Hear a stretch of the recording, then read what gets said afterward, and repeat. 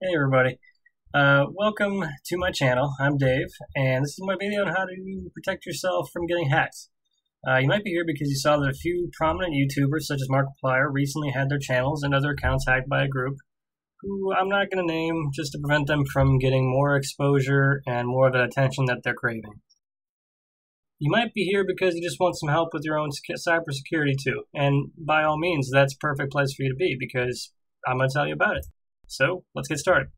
The first thing we have to address is that there is no 100% foolproof way to secure all of your accounts other than to be completely disconnected and not give your information to anybody.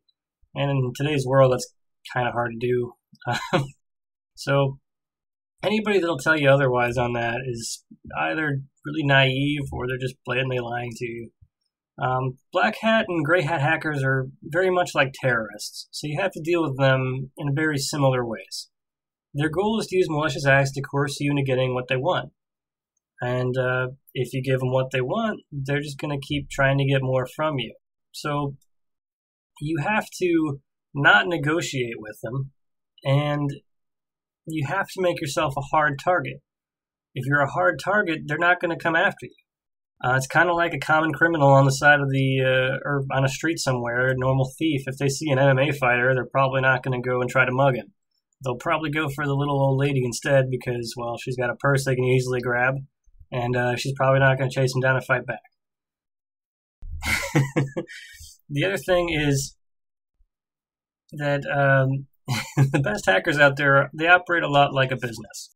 So they want to make the most money that they can with the very least amount of effort and time they put into it.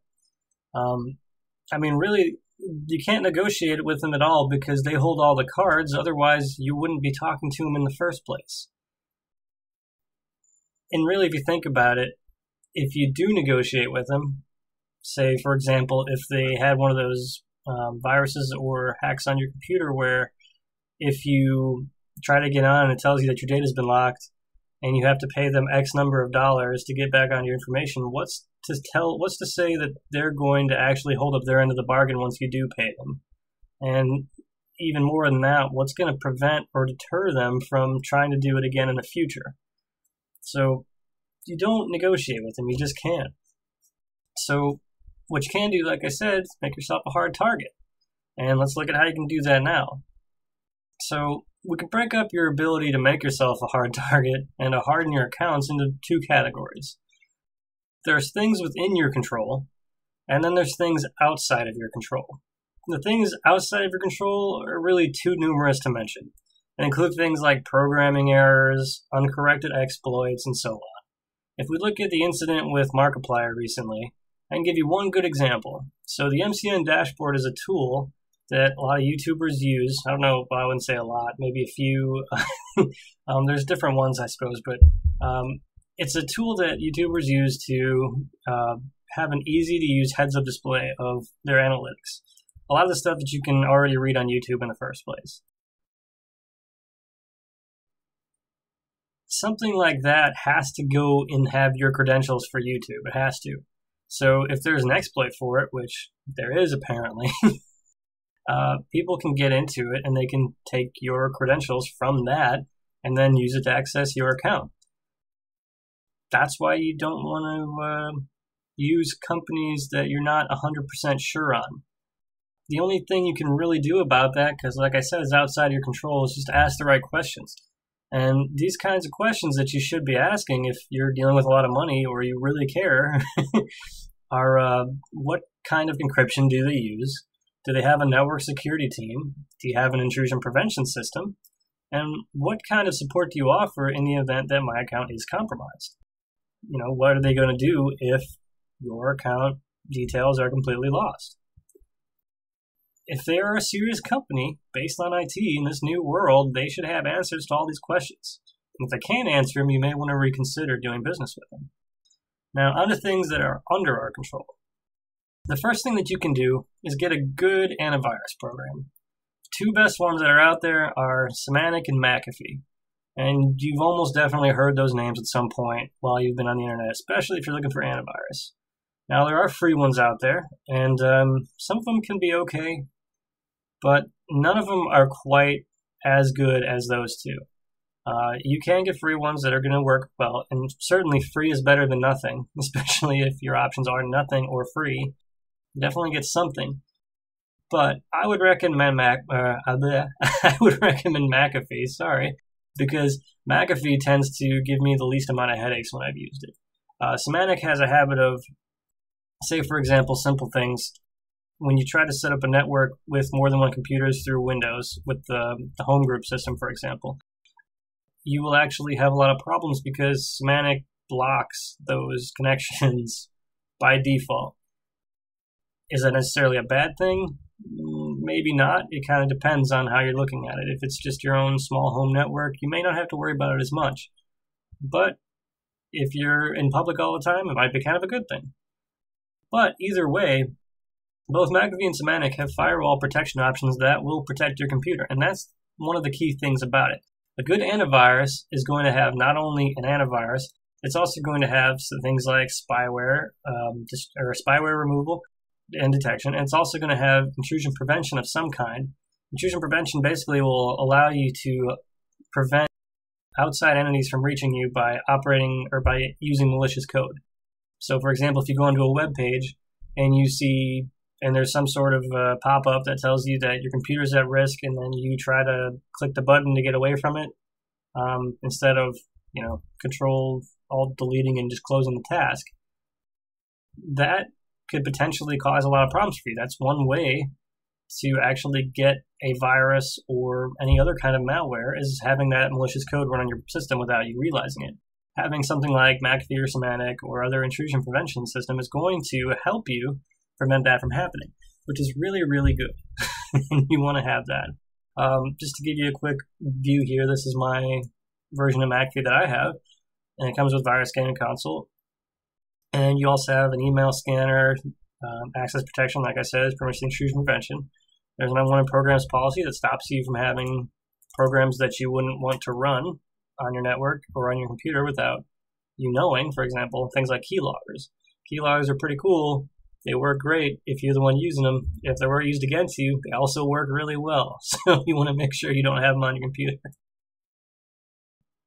You got things that quarantine those files. On-access scanners are great because anytime you try to open a program, it'll do a quick scan of it to see if it's got anything that looks suspicious, and then it'll block it, which is great.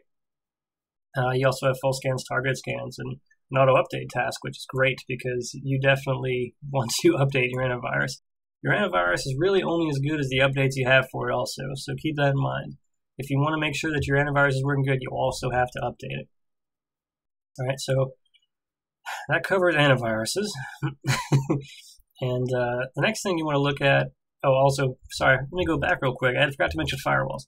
Also, those antivirus programs will have something called a firewall. If you're not familiar with what a firewall is, essentially a firewall blocks open ports that you're not using or prevents things from using those ports unless they're specifically authorized. So, for example, HTTP uses a port 80, I believe. So that port is typically always open. Now, it's open, but it's also restricted to specific types of programs like web browsers. So if you're not a web browser, nothing should be getting through on that port. It's very similar for pretty much any program that uses connections. They have to have a port to communicate outside and inside the network. And it works very similar for your router as well. You can actually restrict that. If you have a router, generally they have options for you to restrict what ports can go to what places and under what protocols and things, which is great. Windows itself actually has a firewall too, and it works fairly well. You may need to configure it different ways, but it does work. So that's another thing that you have. Still, a third-party one is always going to be better than what Windows will give you by default, unfortunately. All right, next up, so we have to talk about patches. So regardless of what operating system you're using, or what program software you're going to be using, you have to have some kind of updates or patches to it regularly. Otherwise, you're not going to be secure. In the case of, for example, like let's say our Windows systems, you have patches almost every week. Typically, I believe the second Tuesday of the month, Patch Tuesday. I could be a little bit off on that. I don't remember so much everything about it, but yeah, it's definitely it's called Patch Tuesday. But usually, at least once a month, you're going to get patches from Windows, and you should install them whenever you get them because they are absolutely required. The thing about the patches that come out are that once those patches are made public, that tells everyone what those exploits were and that were fixed, meaning that now everyone knows how to exploit those specific things that were just patched. So you really have to pay attention to that because you don't want to now have an exploit clearly usable on your machine that you haven't patched because you just didn't feel like sitting through that update process when you left the computer. It's Windows makes it pretty easy. Generally, when you want to update, all you have to do is go to update when you're shutting down, and it'll update as you shut down. And that's outstanding because you just tell it to shut down while it's updating, and then you walk away, and it's done. You don't have to worry about it ever again. Sometimes it'll come back up when you turn it back on, but that's rare. It works the same for everything, even if you have an iPhone or an Android. And those are also super important to get done as well. I know Android, a lot of the times they'll change things and people don't like it. But unfortunately, they fix a lot of errors. There have been a few errors that they found with encryption for HTTPS, I think, recently. And I can't remember off the top of my head what the name of it was, but there was a exploit that people could use to take any of your card information that you've been using and decrypt it very quickly and easily. And now they have your information. And that had been around for a long time. Once they found it, though, it was patched fairly quickly. And if you hadn't gotten the upgrade to your phone, though, because you heard that, oh, this new update kind of breaks this or that, yeah, you might have some problems with some of your features, but at least you're not going to be broke. And that's important to me. I'd rather have money than have to, than not deal with a little bit of an annoyance with a new system. I can learn a new system. I can't learn how to get my money back once it's gone. I mean, I can, sort of, not the way you're thinking. Never mind, moving on. So, with your own computer secured now, the next thing that you're going to want to ensure is that you use the proper password discipline. That means not using the same password for all of your accounts. I'm sure you've heard this before. But if you look at all of your logins, you'll find that most of them use your email address. So, you're kind of giving the hackers one half of your info already if they have your email address, because for the most part, you're going to log in the same way to everything, unless you want to get a couple different email addresses, in which case, great, because then now you have a couple different emails that will stump people a little bit better. So that's not so bad. But you can mitigate the rest of that risk by just using a different password for every site. That makes it so that in the event that one of your passwords gets compromised from one source, at least they won't all be compromised. And wherever possible, use a different username. Now, the other thing to add on with that password security is you want to use a strong password. And I know these are extremely annoying and they're hard to do, but the key thing to remember here is longer is better. The more characters you put in it, the longer it would take to crack or decrypt. Because the programs that people are going to use to decrypt or hack passwords are typically going to start small and then work to larger sets. So it will take longer the longer the password is. And sometimes, if it's long enough, they'll just say, oh, this has been running too long, it's not going to work. And again, that's making yourself a hard target, and that's what we're trying to do. So the next thing is we'll need to follow some basic tips when it comes to safe browsing. The first is that you should never open an email unless you know where it's coming from, and especially if it has attachments.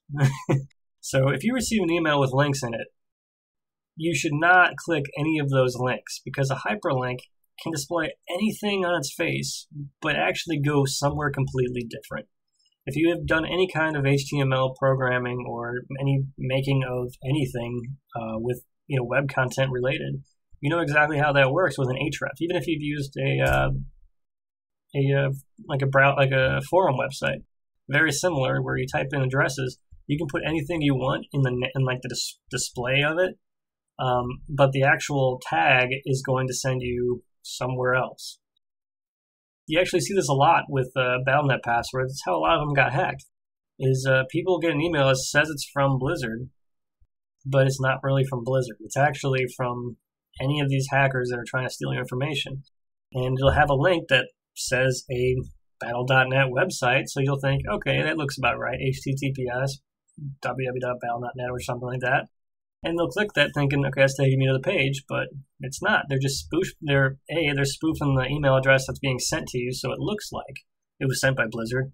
And then B, they're actually just sending you a fake link to a separate website, and if you try to log in with that with your credentials, they just took all your stuff, and now they can get onto your account and do whatever they want, and ruin all your characters. So what a shame.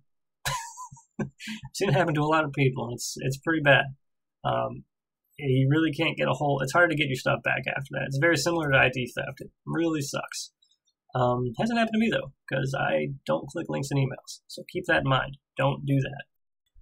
The other thing is when you're going to shop at websites, you don't need to give out a whole lot of information. If ever somebody asks you for a social security number and it's not a bank, trying to make like a loan decision, don't give them your social security number. That's bad. It's very, very bad.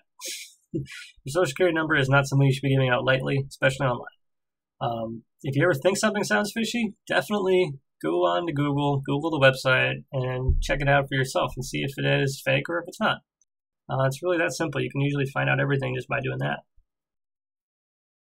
Generally, when you buy things, you're only going to need about 4 or 5 pieces of information. That's going to be your name, your address, the card number, the date, and usually the security code on the back of it, 3 or 4 digits, whatever you happen to have for your card. If they ask for anything more than that, that should be raising red flags, and you should be checking it out after that. Not checking out from your cart, but instead just checking out if it's a good website or not. So after that, before you even enter that information, though, I should have brought this up first. Before you even enter any of that information, you want to check something in the top of the browser. So we'll take a look at, for example, mine here. You can see that up here I've got HTTPS and it's got a lock symbol. It'll do that on pretty much every web browser out there. You'll want to see that HTTPS because HTTPS tells you that it's secure, it's encrypted. If it's not secured or encrypted, that means your information is just going out plain. And you don't want that because that means that anything you just sent out could have been copied by anybody, and now they have that information without even having to work very hard for it. So again, make yourself a hard target. Look for those types of things. Those are important. Also, it's hard to be an illegitimate site and have HTTPS.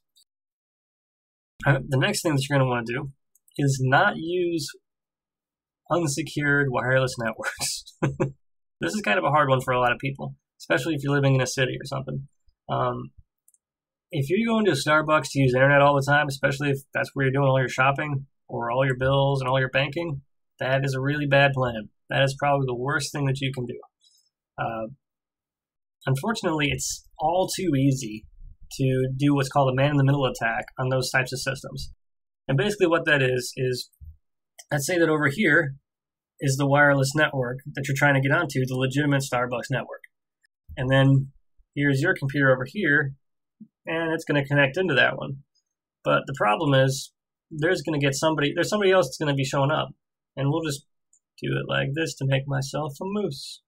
Oh, sorry, seriously though. So let's say that I'm the hacker. The hacker is going to take the wireless network here and connect to it himself, right? So now I'm connected to it. The next thing you're going to have is you, and you're going to try to connect to that network, but instead it's going to get intercepted. It's going to plug into me. So now I'm hacking your computer and you don't even realize it because basically all the information is being sent through me to over here, and that's it.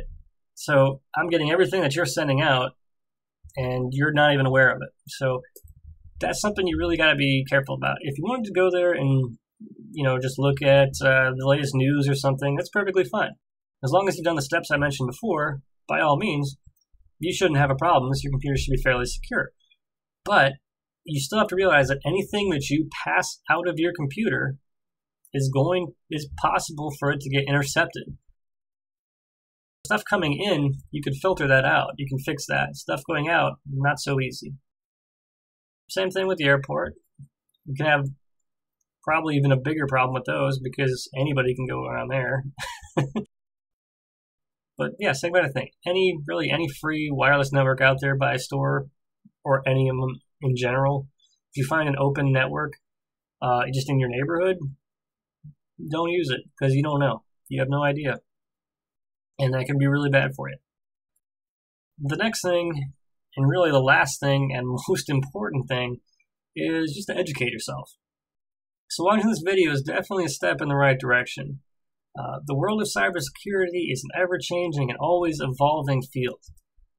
You may not need to be the top of the food chain on it. Well, you don't have to be. You don't have to sit here every day spending every minute of your time trying to figure out what the latest security threat is. If you even read, one cybersecurity blog a week, you're probably doing pretty well for yourself. But if you do nothing and you don't worry at all, eventually it's going to come back and bite you, especially nowadays. So I'll be doing some more videos that will help out on this and will help to get you to be in pretty good shape if you watch them. These things are going to be from things like how do hackers get into your computer, everything from keyloggers to packet sniffers and SQL injection. And then I'm going to go do some demonstrations about how to do things like configure your router so that it's more secure, so that you're using the most secure settings you can, how to make your home network, more secure in general. So if you have those types of things and you're serious about wanting to protect yourself, keep checking out this channel, subscribe, and like the video if you did like it. And if you didn't like it, sorry. Please share if you also think this would be helpful for anybody you know. And I'll see you next time.